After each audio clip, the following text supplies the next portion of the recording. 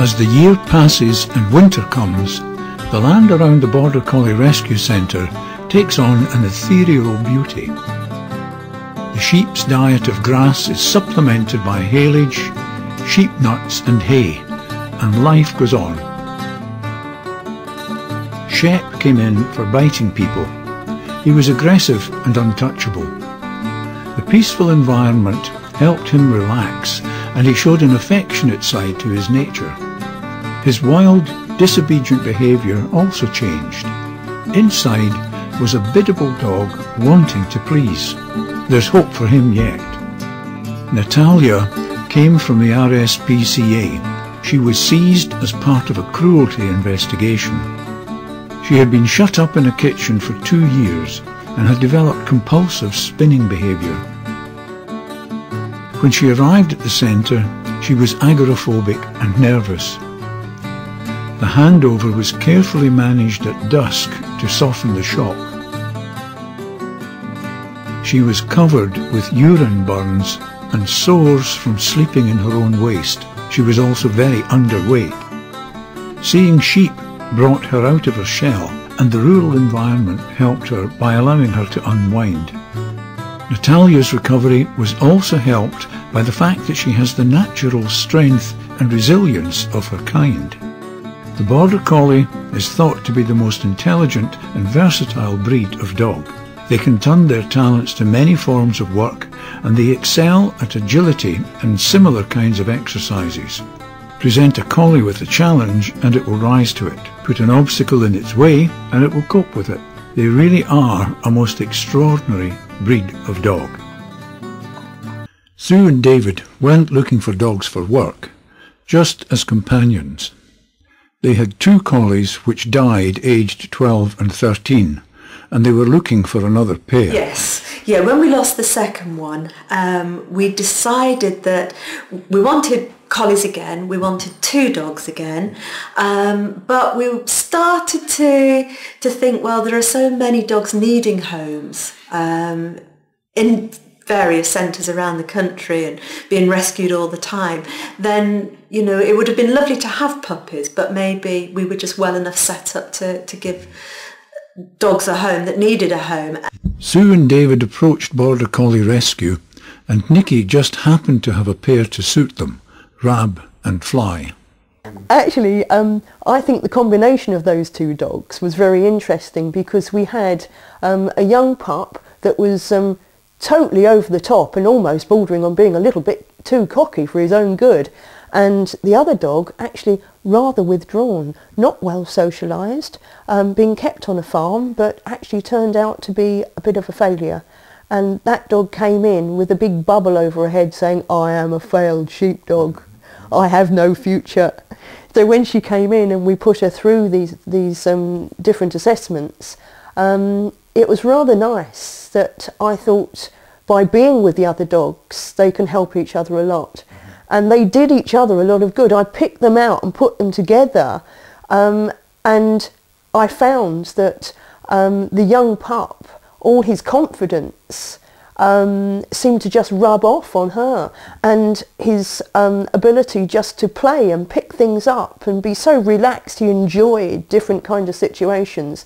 He was actually showing the older dog that she could enjoy herself and enjoy life, and it was a really good combination. Fly did need a lot of time to settle. You couldn't look at her. If she caught you looking at her, she would run literally a mile. The only way you could approach her was with your back to her, and it really wasn't possible to do anything with her at all, was it? No, any direct eye contact put her under so much pressure that she just couldn't cope with it at the time. She just completely went to pieces. I think there were a few times when we wondered, you know, what have we done? Are we up to this job? Yeah. But thankfully we stuck with it, and she's just blossoming. And Rab has helped her to build up confidence.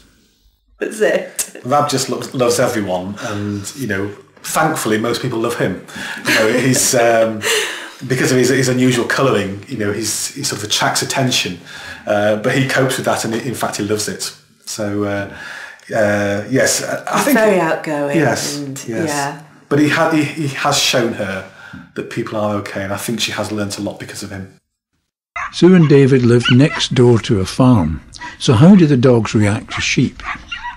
They know that sheep are significant, but they don't. It's as if they don't know what it's all about, and we've had absolutely no trouble with them at all. But Sue keeps horses, so how do the dogs react to them? That's an interesting one. They are used to them, but Fly, one of her favourite games is running after the horses and swinging on horses' tails, which is not a good game to play, and we just can't seem to get her out of it. Even had the farrier here doing shoes on the horses, and she has crept into the barn and then run past and swung on the horse's tail while the farrier is working. So we're not quite sure what the game is there, but I mean, we often feel that animals are very sensitive to each other and to the needs of each other. And I think there is almost an element with the horses that they know that there's something in Fly's background that is making her do that. And they are very tolerant. They are very tolerant. I think probably if Rab did that to the horses, or if another dog did it to the horses, they wouldn't tolerate it. Yeah. But it's as if they know that Fly has been through something. And you know, particularly two of the three horses. Yes, they're very. Yeah. So we still would rather discourage the game, but.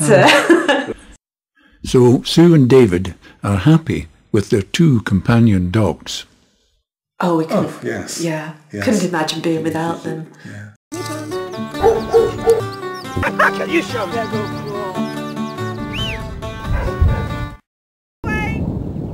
Gael is now in charge of the sheep during assessments and is helping Nicky with the last of Sally's pups.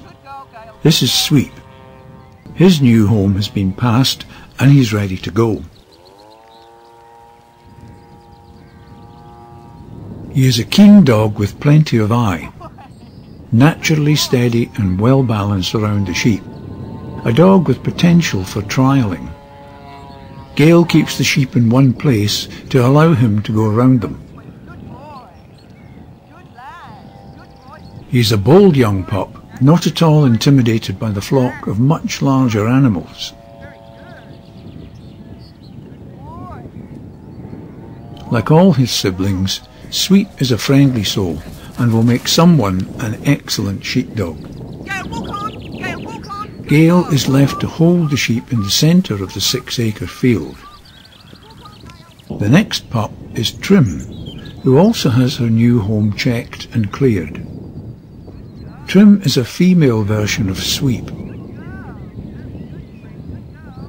Almost hidden in the middle of the litter, like a gifted child in a class, she has the ability to rapidly shape up by learning from her own mistakes.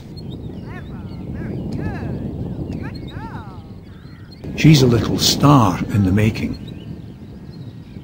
Nicky thinks Trim has the best potential of the litter and secretly would like to have trained her up for herself. But it's just as rewarding to see a dog blossom in its new home, and there are always more coming through that need a helping hand. Both pups have gone on to their new homes and are coming on well.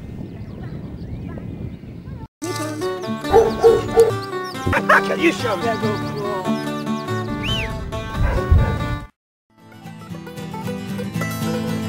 In episode 6, we will be hearing from some of the volunteers who help care for the dogs and run the rescue centre. We take a look at Nell in her new home. Gael helps Nicky to assess more dogs, and we see how the charity raises some of the funds needed to keep it all going. Join us then